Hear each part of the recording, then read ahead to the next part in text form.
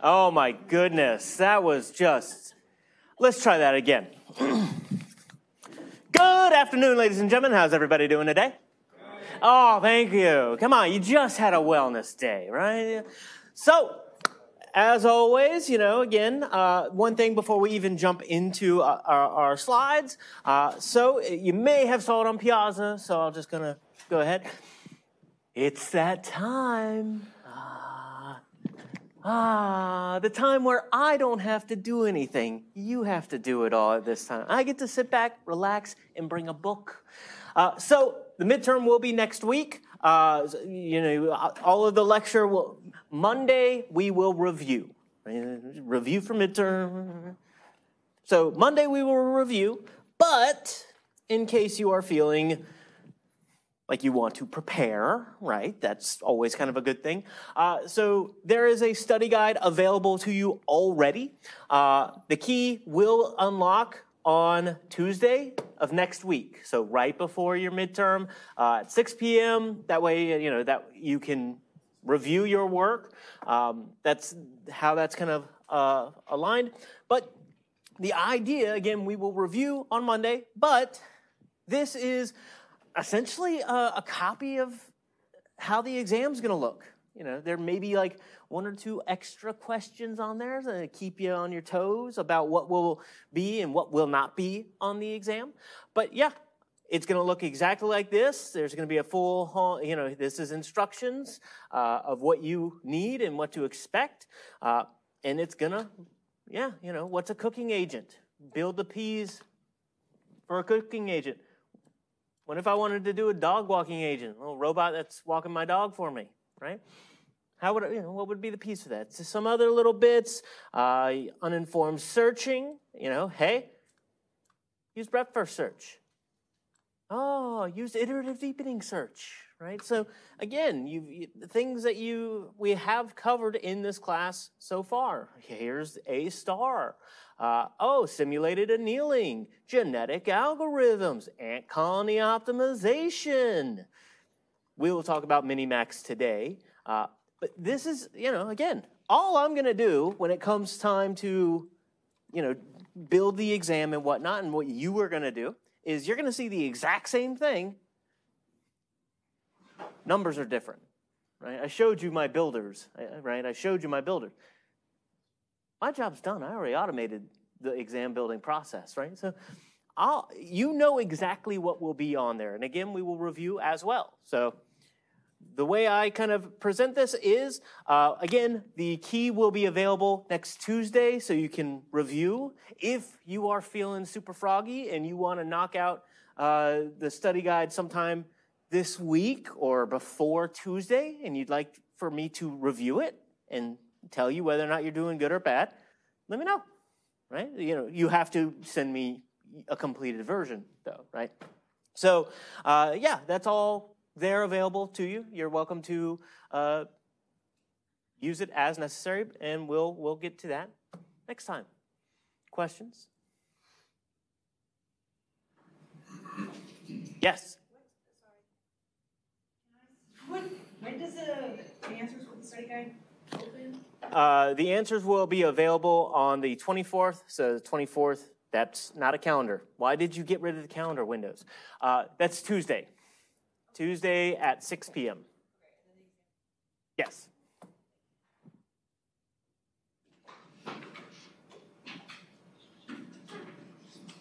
Well, I clearly have a box that we need to address. And that's where we will address. So this is, again, just like we were just talking about, right? We are at the final lecture before we sort of wrap up the classical, traditional AI section where we're, again, just doing a lot of searching and traversal. And specifically, though, you can see, there's that nice, interesting word. And again, this is almost giving you a good idea of what to expect. But this idea of an adversary now when we're doing our search. No longer is it you just, hey, here's a dot on the screen, figure out the pathway to the dot. What if, as you're doing that, You have an adversarial, someone who is attempting to make sure that you cannot get the dot. You cannot reach your goal condition. And in fact, is attempting to do the opposite, prevent you from getting to that goal condition. And so that's where we start to introduce some kind of, I've talked about this a few times, but it's something that we have to keep on bringing up. Sometimes a goal condition doesn't exist, right? There's just, I was just part of a thing, a little symposium today. We're trying to talk to industry partners about, AI and what to prepare students for with AI.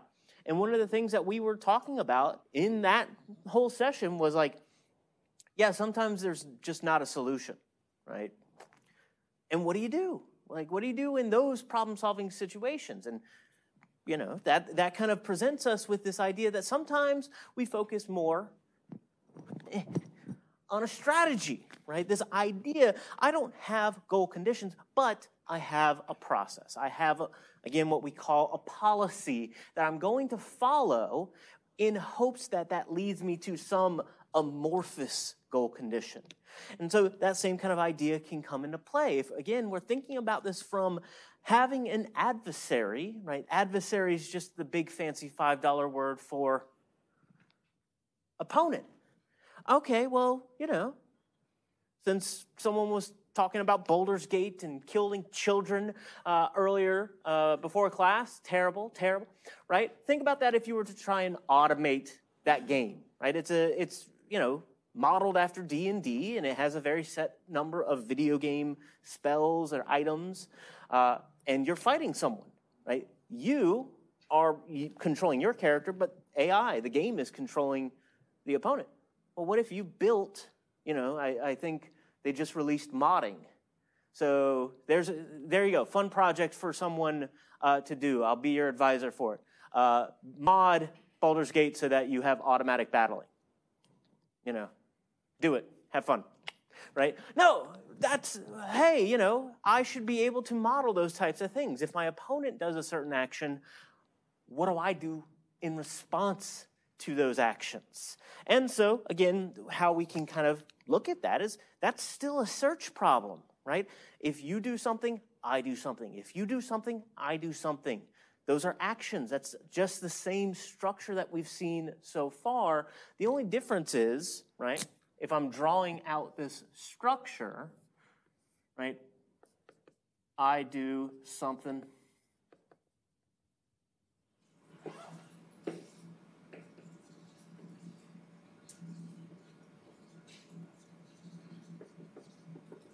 They do something. Maybe I'm just picking like 2 moves, but, rock, paper, scissors or something like that, right? Or something that's a little bit more sequential, back and forth, like chess, or I don't know why, I just game like Connect 4. In fact, I brought it for a reason. It's prop, right? Hi, what's your name? Where are you from? From Russia. Nice, all right. Well, have you ever played Connect 4? No. Good. I swear I know how to hook. There. I am an adult. I know how to play. So we're going to play a nice little game of Connect 4. Would you like to be red or yellow? Red. All right. Joke's on you. Yellow goes first in this game. So what happens?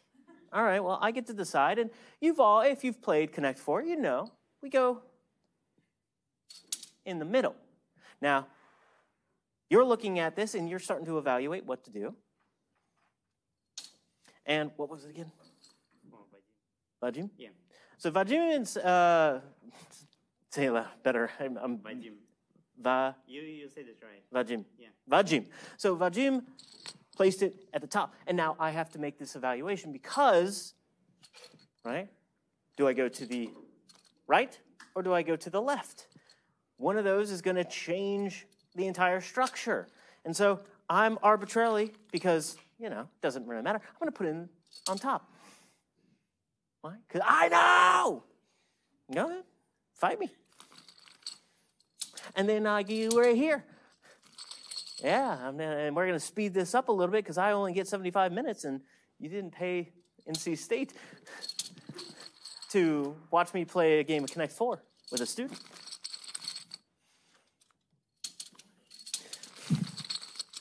Uh-oh. Here you go.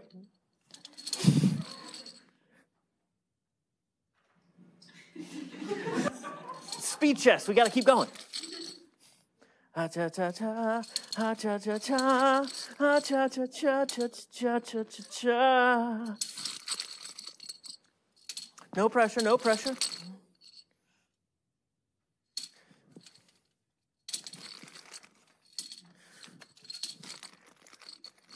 Don't you dare!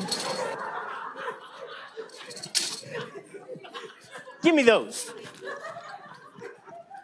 Think you're a tough guy, huh? Moving on. So when we look at this, we are presenting this in sort of a game-like structure, right? And when we kind of present that, it's think about different types of games. Yes, I'm doing, traditional children's games, but think about that from just you as a programmer's perspective. You could model that, right? You could build those things out because they have very simple rules. They're not Baldur's Gate with 8 billion items and moves, right? No. 1, 2, 3, 4, 5, 6, 7. 7 columns. Pick one of the columns to work off of. That's a lot easier to build off of. And in fact, that's where, once again, if we think about what we were talking about at the beginning of the semester, right, we have this ability to have deterministic moves. You can't change the environment after you make an action, right? I can't undo the James there, right? I can't do that and then magically, see, now I won, right? I can't do that. I'm not able to do that type of stuff, right? So again, that's deterministic. And sometimes we don't have all the information, right? This is a perfect, completely observed environment. You know every possible move and can model it. But what about something like Battleship, right? Suddenly, I got to guess moves, but I don't know where you would put a particular ship, and that changes from game to game. Those are still modeling. I can still determine what would happen. And then we get into the game of chance. We'll talk about those a little later in the semester, but specifically the part I want to get at is this new term that we've added in, right? Everything else, deterministic, fully observable, zero-sum game. And the entire idea to a zero-sum game is that if I'm working, towards a particular goal, and I'm thinking about this from an agent's perspective that is evaluating, I'm going to have a quantifiable measure to that goal. How I want to model my opponent, because again, I'm trying to think about what my opponent could potentially be doing. How I model that is I think, okay, they're going to want to do the exact opposite. They would want the exact opposite of a good move from my perspective, right? Again, what I consider a good move, they want completely opposite, the inverse of that. As we look at this is where suddenly, right, we can evaluate each state. I know I'm not going to erase it, but I don't remember there we are. Right? So I think I went ahead, I placed it here. I set my motion on this very far right column because that was what I chose. Now, when Vajim is setting up his decision-making, right, what's happening? Well, he's looking at the state of the environment and producing an evaluation, right, an f of x or an f of n.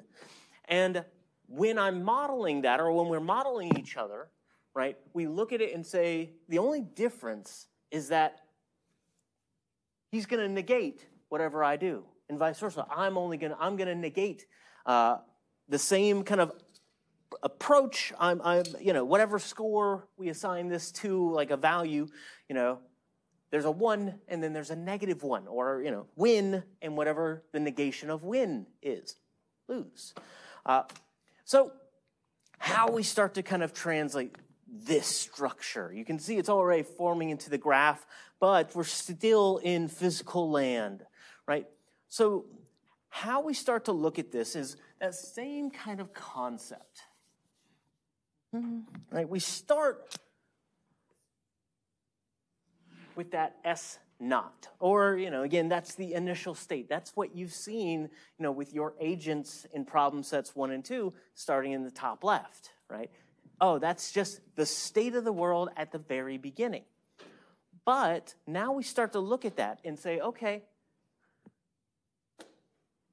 whose turn is it at this state, right? When we began, just because I don't want to look at my failures anymore, right? When we begin at state 0,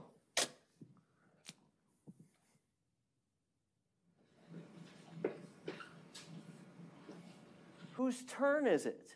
And if you were paying attention, what color starts first? Oh, look at that. You were paying, right? Oh, well, that's, look at that. I know suddenly.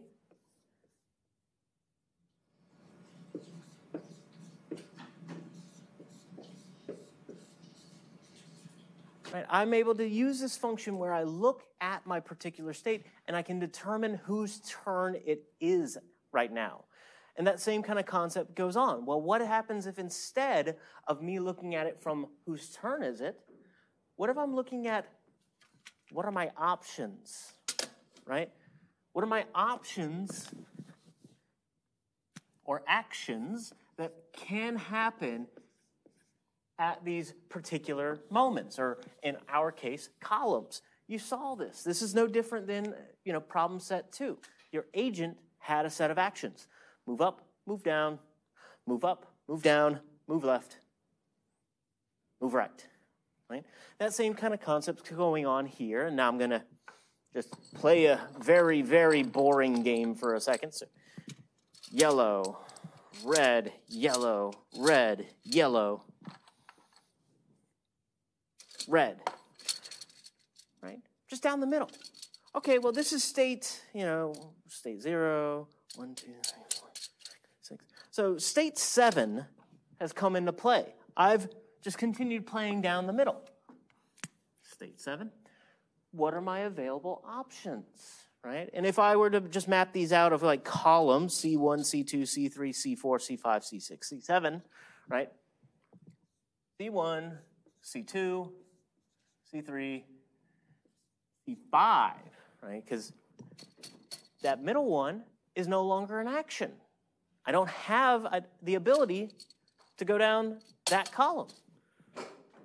C6, C7.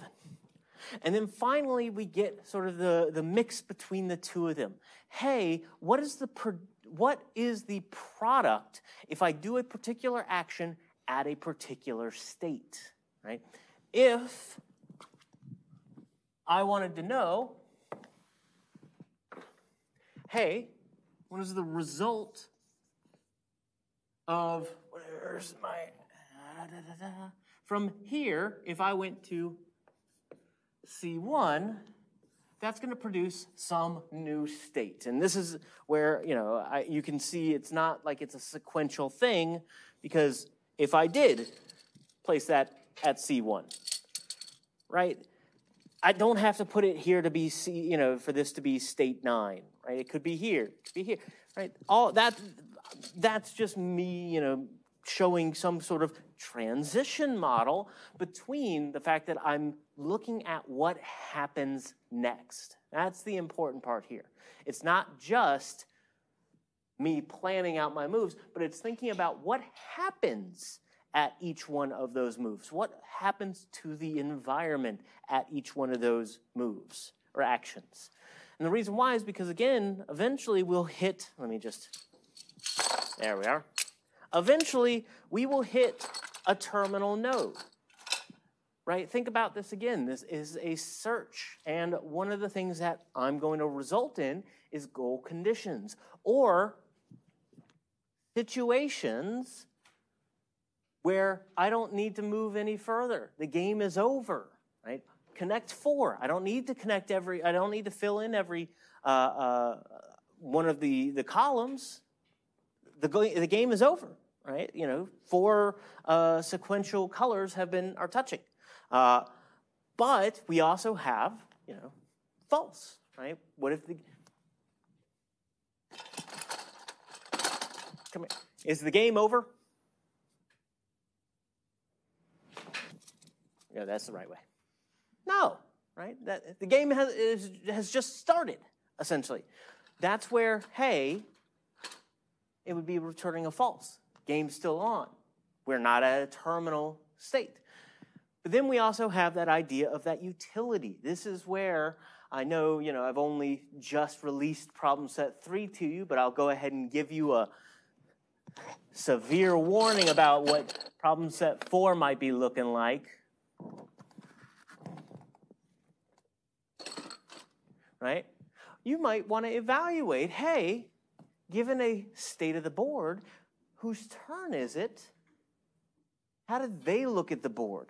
Right? I know winning moves for me, but my opponent doesn't see them as a winning move. My opponent sees them as a losing move. Again, it's opposite. Now, this is where you can see we can have different types of values for here, right? We could have the win be a positive 1. Does it have to be a positive 1?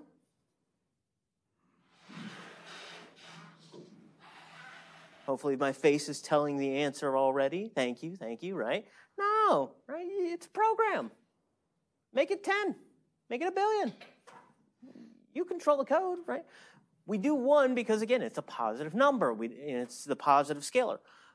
When we're at a loss, it's a negative scalar. When it's at a draw, right, without playing that game again, if I were to shrink this down into a much smaller game, Vajim, where would you like to go first? In the middle, of course you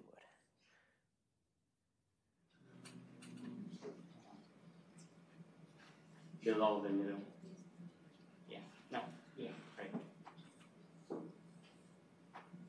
And left.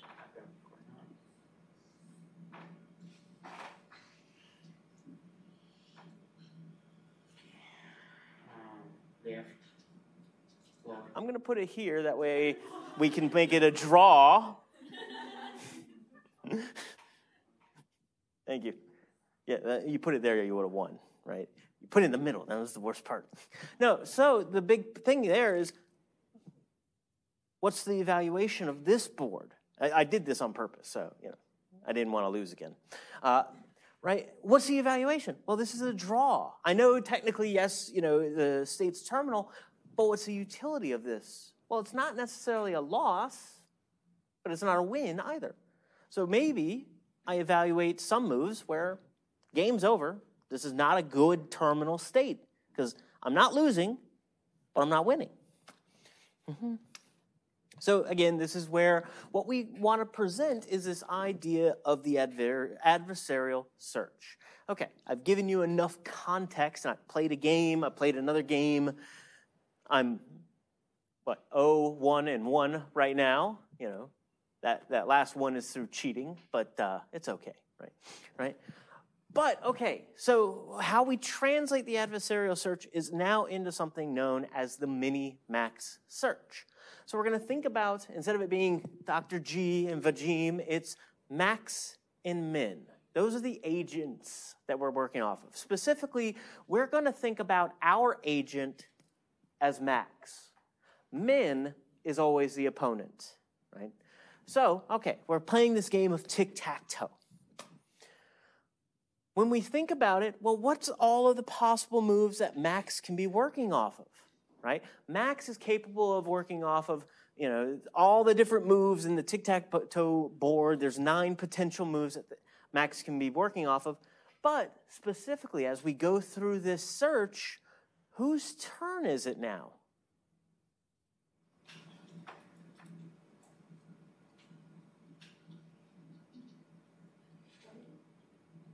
I heard something. So if the competition is now against 2 people, 2 agents, 2 players, one is named Max. Max always goes first. Min is the other player. After that first move, whose turn is it? Min, right? So max is making their initial move. Yes, max is going to attempt to maximize their chance of getting or maximize their utility rather than chance of winning, right? But it's Min's turn, right? Now, after we move through this whole thing and it's now the opponent's turn, the same thing's going on here. Now, Max is going, hey, what would Min do? Well, again, Max is evaluating all the possible moves that Min has available. And this is now 8 moves because one of those, in our case, just vanished. And this goes back and forth because now that Min picks a move, right, again, thinking about this from the search tree's perspective. Now that Min picked a move, right, now it's Max's turn all over again. And so we continue going through this entire process until we get to that terminal node. And I know we haven't, we're not seeing that terminal node quite yet, but specifically when I look at the environment or the node in my search tree, is this a good node or a bad node, right? Well, if I keep on mapping it out, we can start to evaluate it. Well, if I don't have an answer, right, when it's here, I might not have an answer. What do I do? How do I evaluate this? Yes, that's part of the fun, right? But when we're dealing with a very clear lose, draw, or win, in these situations, things are a little different. Things are a little, they work slightly different. So in this situation, right, this is a terminal state. It has a very clear utility, -1. When Max is in a draw, again, like we saw, very clear utility, 0.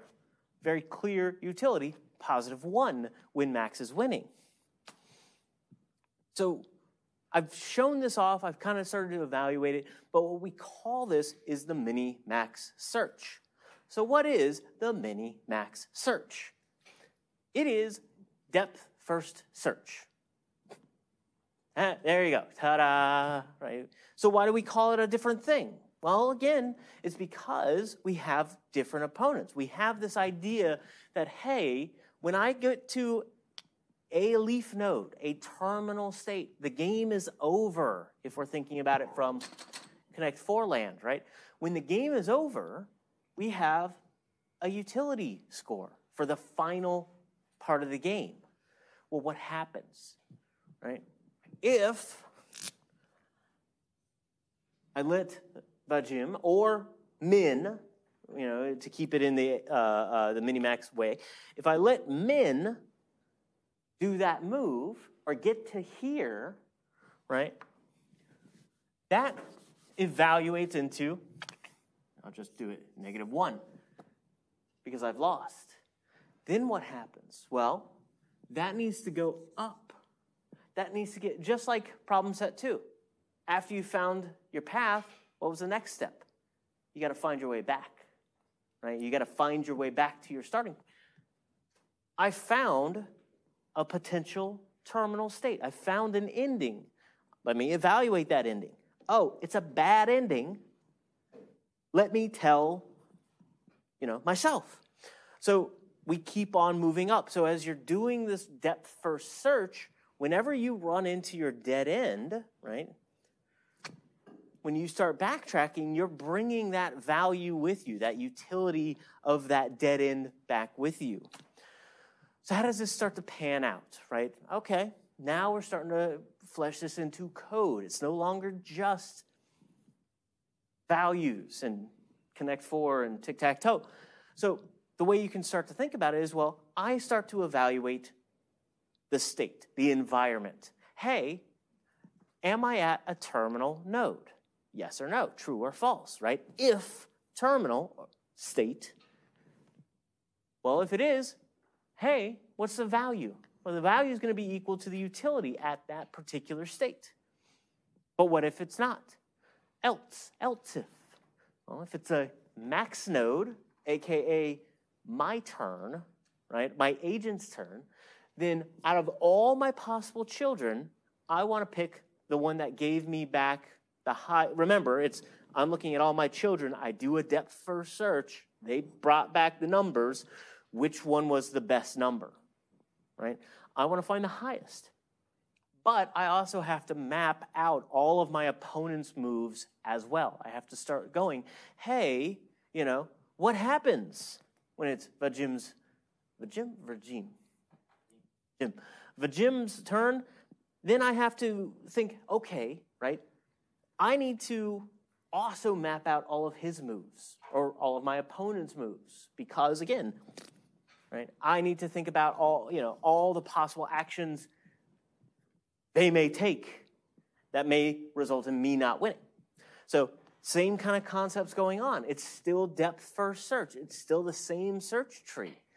But I'm going to make the assumption that Min, my opponent, will always pick the smallest number. Now you can see why we have positives and negatives.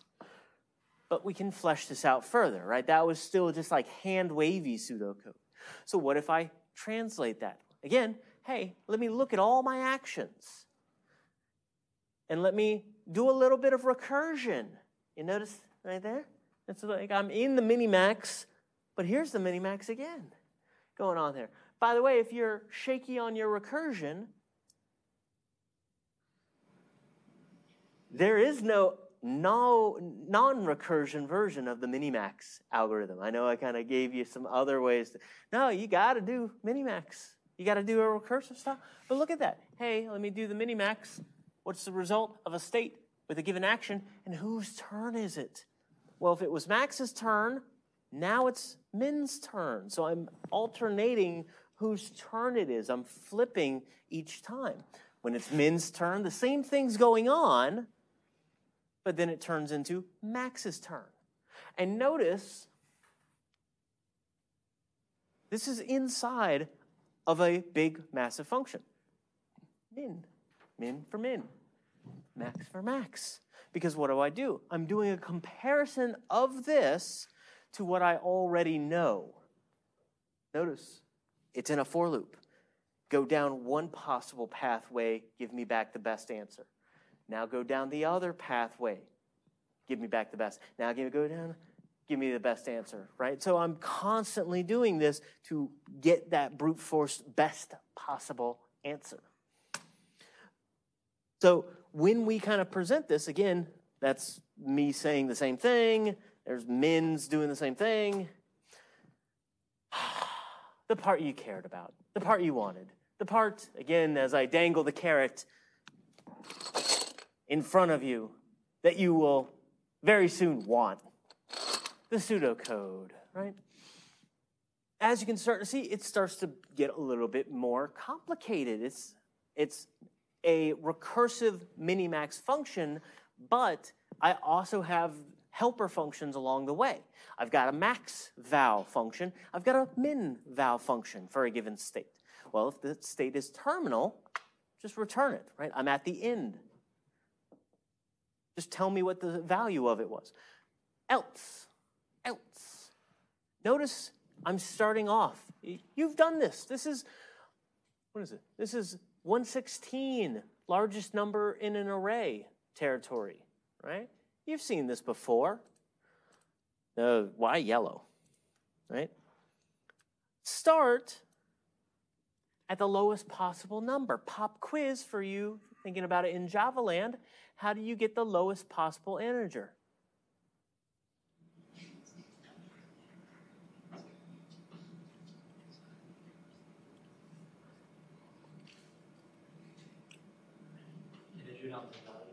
Integer.min value. This is going to be important. You should probably remember this one.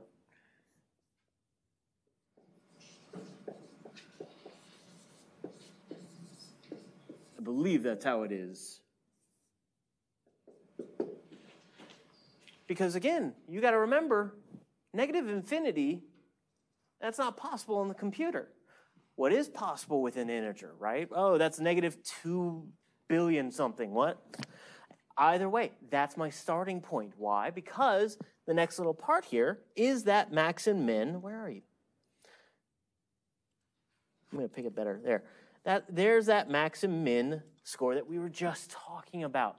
And we do it again as we go through it. We're traversing every one of those actions as we find a better pathway than negative infinity, right? Oh, we found something that's 1?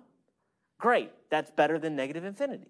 It automatically becomes my action that I'm going to do. If I can find something better than 1, right, that's what the max is for. Min's doing the same thing. The only difference in min's territory is it starts with positive infinity. Now, using the context clues, how do I get the biggest integer?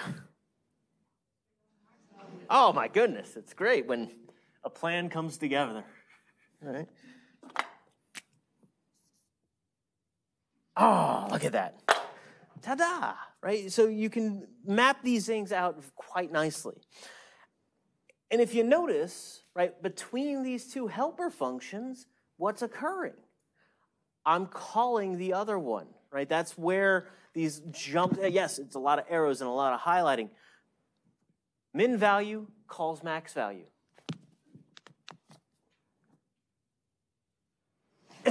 Max value calls min value. And it goes back and forth, back and forth, back and forth, back and forth, until I'm at a terminal state. So I'm doing the entire mapping until I get there.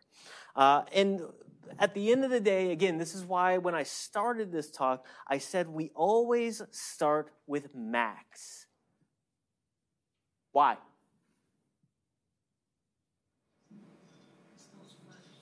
Say it loud. Yeah, but why?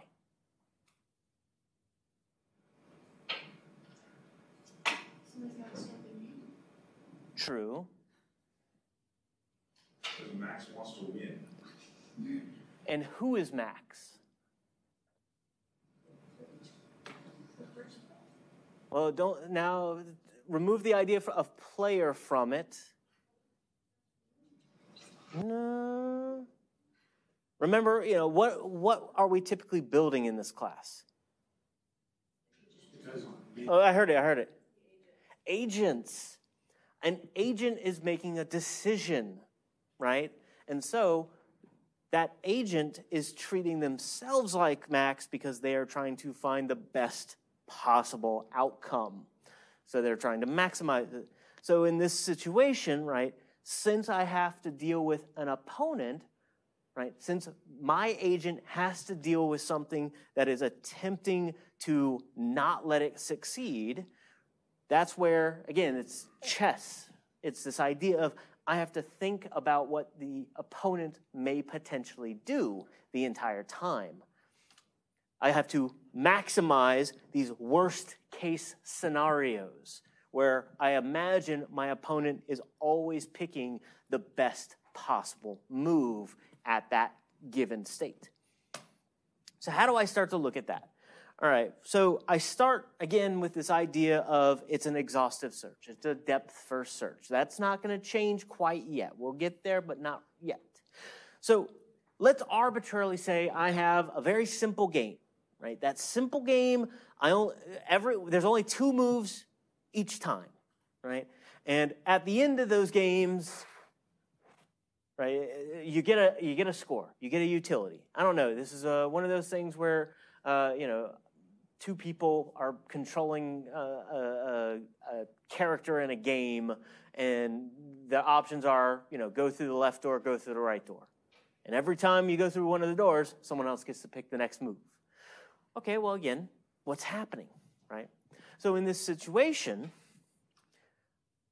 we want to think about the idea of, okay, I've traversed. So we start at that beginning node, depth, first search, right? Depth first search. This is why only the bottoms are mapped out to start.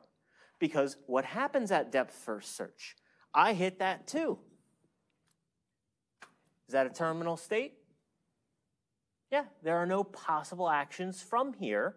So what's happening? Depth first search means go up. And what I said when I was dealing with that terminal value, again, think about what I'm saying, right? Here. I'm propagating it up. Now you do notice, hey, again, this is Max's turn. That would make this Min's turn. And that would make this Max's turn. Technically, as we go down, our code is still saying, oh, that's going to be Min's turn, but it's a terminal state, so it doesn't matter. Like that was the last possible move. That's checkmate kind of thing. So that 2 comes up. Is 2 bigger than negative infinity? Right? So what happens? Oh, in theory, this node may be a 2, right? This may be the action I take. But again, we're starting to think about this from the mapping perspective. It's depth first search. So I hit a dead end. I backed up. Depth first search means I check my next possible route. Oh, 9. 9 is also a dead end, and 9 propagates up. Now, seem like a smart bunch. Which one is bigger, 2 or 9? Oh, thank you. Thank you. It's the career fair today, right? Yeah, I really need y'all to say 9 when I ask those kinds of questions. Our e-partners depend on it, right? So what happens? Oh, I change. That's suddenly the better of the 2 moves. So if I were, again, think about this from that position of you acting like an agent. If I can get here, if I can get to this state, I know what I can get. But we have a problem. Am I going to be able to get to that state? Because the propagation keeps going upward, right? That propagation, I finished my depth first search. There are no more possible moves. So I brought that 9 back. Okay. All right. Now what? Well, Min looks at that. Min's current value is positive infinity. 9 is smaller than positive infinity. So, okay, Min's currently, when I'm thinking about the moves, would Min let me get here is what I'm trying to get at. Well, then we propagate that stuff down. We get down to here. This becomes a 7. This is Max's turn, right? So Max is thinking, okay, well, on this side I can do a 7. Propagates downward, brings that 4 back up. 4 can't beat the possible 7 action. So, as I'm thinking about the moves, it's like, well, I'm going to pick the 7. Or my agent, would pick the 7. So that 7 gets brought up. And so, yes, even though 9 is the better of the options, would Min pick 9 over 7? No. Min is trying to minimize. And so even though I have a great potential move here, out of all of it, it's like one of the best, Min would never let me have it, right? Min would do this whole thing over and over again. And in fact, just to keep on going, here are some little details. 1, these don't necessarily need to be the end, right? Because in certain games, how deep do you go? And what happens when you translate my fun little triangles into code? You know that wonderful thing? Some of you may have visited it. It's called stackoverflow.com. Right? It's a beautiful site. No, you've never seen that. You've never been to that website at all. Right? I see, yeah, right? Stack Overflow. Think about what happens if this just keeps going, right? Think about all the possible moves. Here's a little hint. Java will crash if you try and do a depth first search all the way down. Right? So 6 by 7 possible moves. What is this? 43? That breaks your Java, your JVM. Stack Overflow. So you have to think about, maybe I evaluate things halfway through. And how do you do that? What kind of heuristic do you provide? Yes. Either way, again, this is some of the mapping already in place for you. You can see, Max is picking the bigger of my two values each time, but then Min is also picking the, smallest of those next, possible actions until finally, the last possible move, Max found, hey, between a 7 and a 5, 7 was the better of the moves. And so out of all these possible things, here's the situation or the environment that would probably end up. There's your path. Questions? Yes? Okay, so you said it would crash if we try to do it like from the beginning, I guess. So not from the beginning, from every possible option. Again, from a Java perspective, remember, think about this is 43 layers of a stack in the JVM. It does not do that. But you also can't do this every time, or for every move, though, right? Because that would also get very expensive. We'll talk about very expensive stuff in a second. Yeah.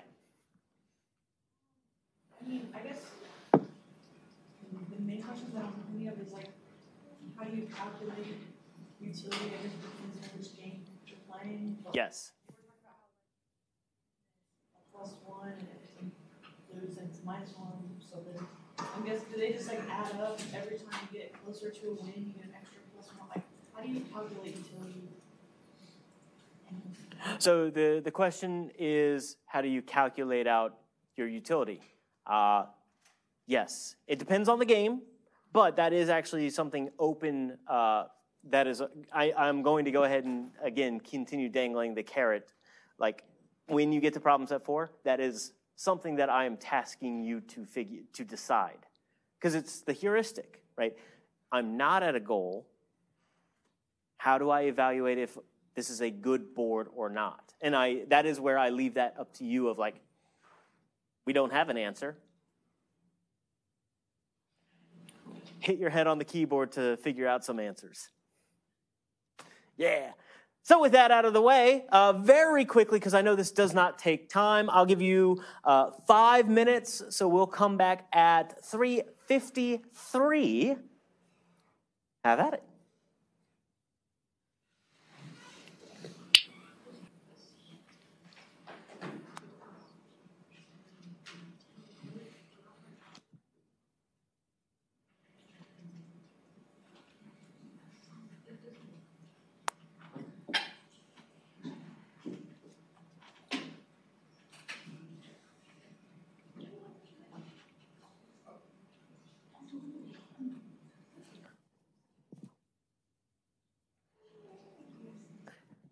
And we are back. Let me see how you did. Very briefly, because just seeing where we are on time. In-class activity, I already had it up, but oh well. So if we're looking at this, yeah, overall, just be mindful here. You flipped it. So remember, this is that point of like when we're dealing with our Minimax searching, we always start with max. So always, it's never like but what if? It is always. So the Minimax search always starts with max.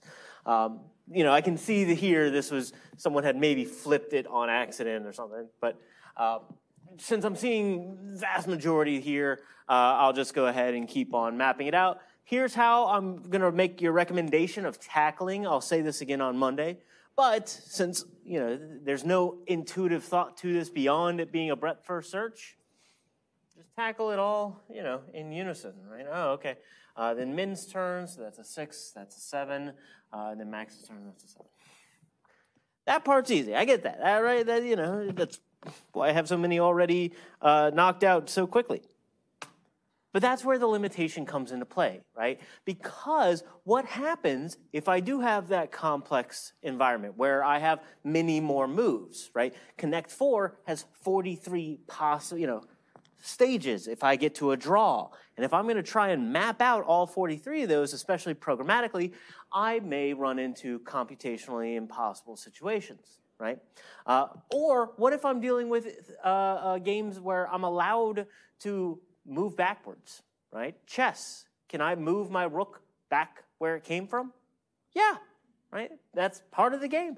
So that becomes an infinite search or a very exhaustive search because, yeah, technically I can find the solution, right? Because I'm mapping out everything. It's a depth-first search. But the problem is, if it takes me 10 years to find the solution, nobody really cares, right? That's bad. That's, heat, death, universe.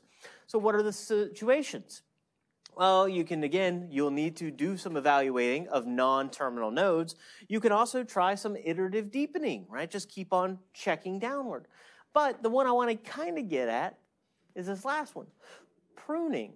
Specifically this idea of what we call alpha beta pruning. The full term, it becomes Minimax with alpha beta pruning. But the idea is I'm going to do a little bit of that depth first search, but I'm going to keep track of 2 additional values. It's no longer just pass the terminal value up.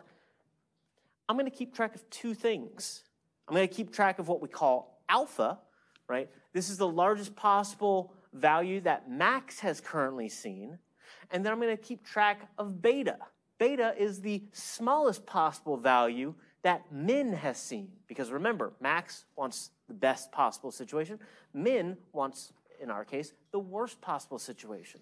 So if I ever run into a situation, right, where I've learned, yeah, Max or Min would never let me get down this way for whatever reason, well, stop searching it, right? Because I know that I'll never get there. It's beyond possible.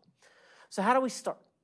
Well, very similar to that value, we're going to initialize both alpha and beta as infinities, but negative and positive.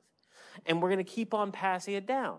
Now, when we bring something up, only one of those values changes each time. It's not like both of them are changing at the same time. Alpha only changes when I'm at a max node. Beta only changes when I'm at a min node. And, again, since every node has both scores, if at any point in time alpha is bigger than beta, we'd never get here. Min would find something better to have selected, or better, or worse for us to select. So again, how I'm going to just map this out, and I'll fiddle with my PDF so that top corner is fixed. But either way, again, let's arbitrarily say again, I've got a little search going on here. I have my potential values. These are the terminal states, and these are the utilities at those terminal states.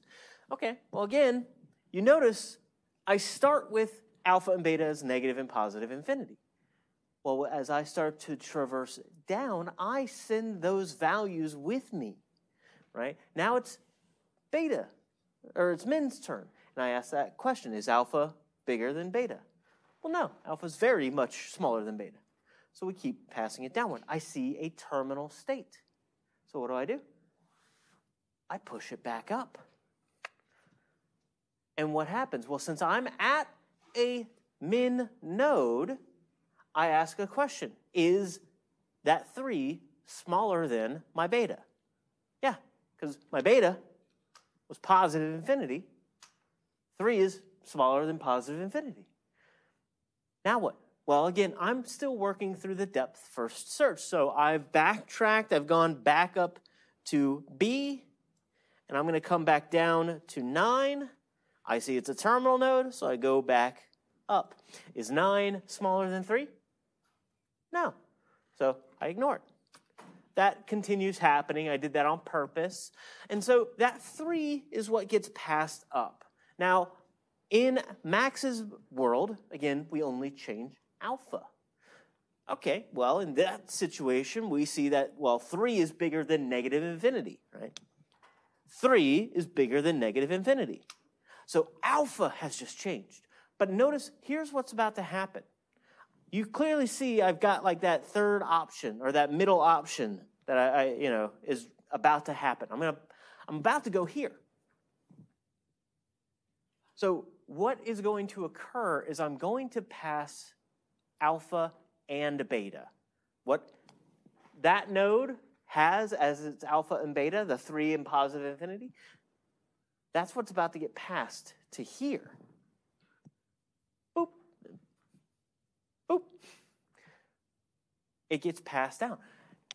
Now the same situation's going on, right? Again, I'm about to do depth first search on all of my things. But what, pray tell, may happen if this was a 2? Well, I'm going to pass that 2 upward. Is 2 smaller than positive infinity? Yeah. So that's going to become 2. But why we present this is, why would I ever pick this move? Like, think about that from Max's perspective. Why would I pick this move? Why would I go down this way? Because I know Min's going to pick a worse option for me. Right? It doesn't matter if this is a billion or a trillion, right? From a utility score. Because Min's going to pick the smallest thing. And either those are bigger or smaller and worse, or they're better and I'll never get them anyway because it's Min's turn. So, right? That's why we stop or we prune when alpha is bigger than beta. Doesn't matter what is over here.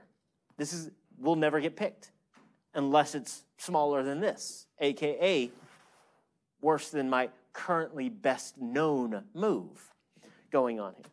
So again, there's that 2. There's a reason why I did that. It's, because I knew what my slides were going to say. I pass that up, and those get pruned. I don't care what they are. I don't care what the score is, right? I never evaluate them. Why? Because again, think about this from an efficiency standpoint. We're trying to avoid taking 10 years to cycle through things or to, traverse these things. I'm doing this at this level, right? At only 2 levels, right? Max does a move, Min does a move. Right? I know it's a small, that's on purpose. 300 rows down, right? Now it's a pain. Don't do 300 rows down either. That your JVMs won't like that. But again, I pass that up. Well, that 2, is that 2 smaller or bigger than 3? It's smaller, right? So alpha is not going to change. And then what happens? Well, you can see I've got another option down here. And so, once again, alpha and beta are going to get passed through.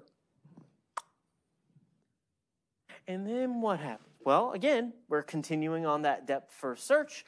Alpha and beta are going to get handled as well. Let's arbitrarily put that as an 8. Right? 8's smaller than what's it called? Negative or positive infinity. So that becomes the new beta. Good. We ask a question. Is alpha bigger than beta? No, it is not. So we continue going through the search. Now, in this situation, again, we see, hey, we saw a 5. Well, since 5 is smaller than 8, that's going to become the new option that Min would be picking from this situation. If that was it, right, then, that may be the better of the 2, but again, we have another option to kind of go through. Oh, I see that there's a 2 again. Well, what do I, Technically, I could just go ahead and stop, right? I know that I don't have anything else going on here. But what if I did? What if there were more possible options? Well, again, beta is now smaller than alpha, so I would stop. It doesn't matter how many possible actions are. I found one that is worse than what I currently know as my best case scenario, right? Worst case scenario, worst case scenario. Best possible situation that I could be working off of. So that gets propped up. It's still a 2. So, in that situation, it doesn't get used. But let's arbitrarily, let's say it was a 1 instead, right? Hey, that's a 1. That passes up. Is that better?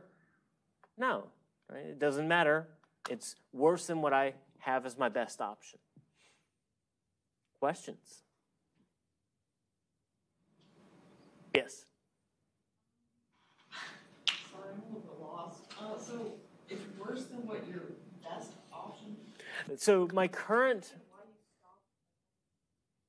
Yeah, so again, if we're looking down, I went down this route, right? I saw the 3. Again, treat it like it's that first search. So I saw the 3. The 3 is better than what I currently have, which was nothing. I go down. Well, that 9 is not as good because, remember, we're min. We're trying to pick the smaller number. So 9's not, so my opponent is not going to pick this move. It knows a better move for its turn.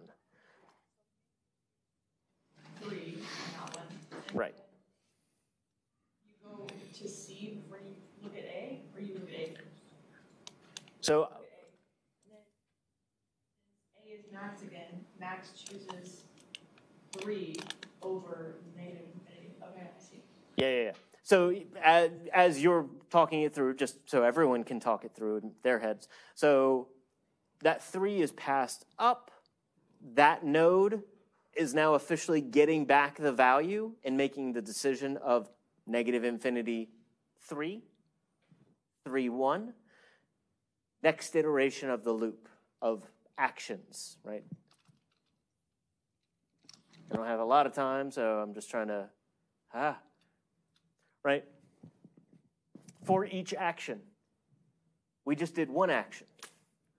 Now we're on the next action, the next possible route. Where's my traversal? There it is. So next action, alpha and beta are being passed.